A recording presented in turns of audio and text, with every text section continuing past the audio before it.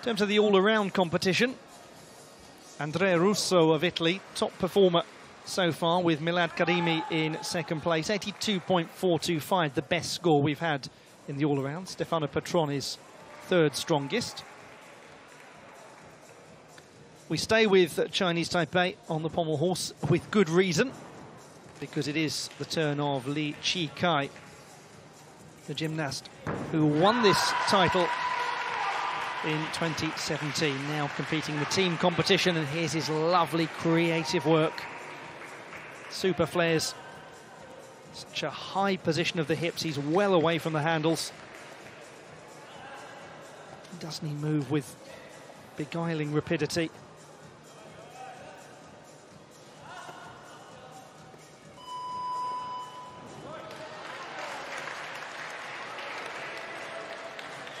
They need this routine.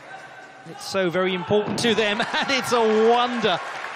Oh, it's a wondrous display from Li Chi-kai. Big, big performance required when you get your specialists in a team final. You need that huge score from them, and that did the trick very nicely indeed.